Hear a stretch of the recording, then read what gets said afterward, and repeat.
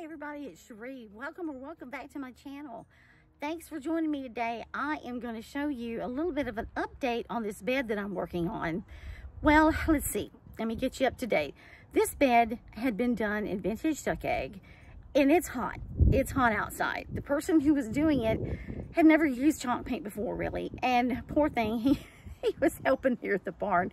But what happened was, it went on super thick, and it was just super globby, and he didn't know how to use it, and I wasn't here.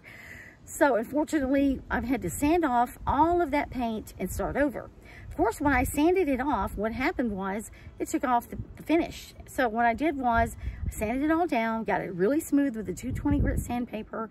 Then I went back and used some chalk paint underneath the vintage duck egg that I'm going to be using. Now, the reason I did that, I used a different color. I used a brown and a black just to kind of combine it, to give it a little bit of character in some places, a little bit brown, a little bit black in some. But I did that so there would be something showing through the paint other than just the bare wood when I distressed it.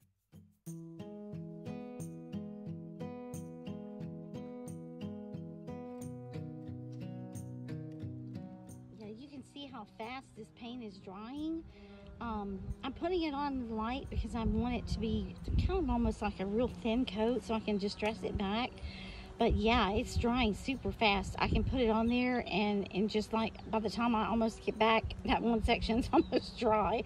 So, I mean, I'm having to really wet my brush a lot as I go. But yeah, I wet it and then it'll start getting gummy and feel like it's pulling. That's when you know this brush is, paint's going a little thick. So see, like in this spot here, the paint's a little bit thick. So that's what happens. But just to kind of show you, I am using my Dixie Belle Mini. It's one of my favorite brushes, as you can tell. But it's great. It's easy to hold for my hands, and I can pretty much get it anywhere. Even in the 8-ounce jars, it fits really well. I always try to keep my brush strokes real light, and I try to blend them. I like the paint, to go on.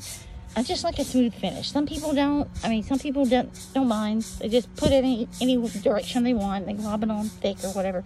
It's just me. It's just my preference. I like it thin coats, and then just a light touch on the brush. Because like I said, if you go and you rework this space right here too much on the second coat, say if I wanted to rework it and it's a slicker piece of wood, it's going to pull the paint off. So what you want to do is, instead of reactivating the paint, you just want to go once, let it dry, and then the second coat, do a super light touch, and then go back and then fill in that second coat. So, okay guys, I'm going to continue working on this.